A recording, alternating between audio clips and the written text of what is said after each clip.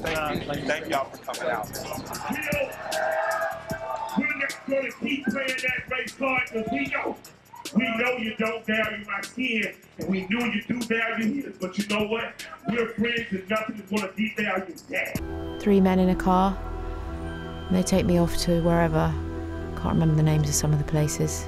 The police described you as a known prostitute when you were 14 or 15. Yes. There is no such thing as a child prostitute, because that is a child abuse situation. Well, that's what the police were telling her. Well, and they are completely wrong if that's what they're saying.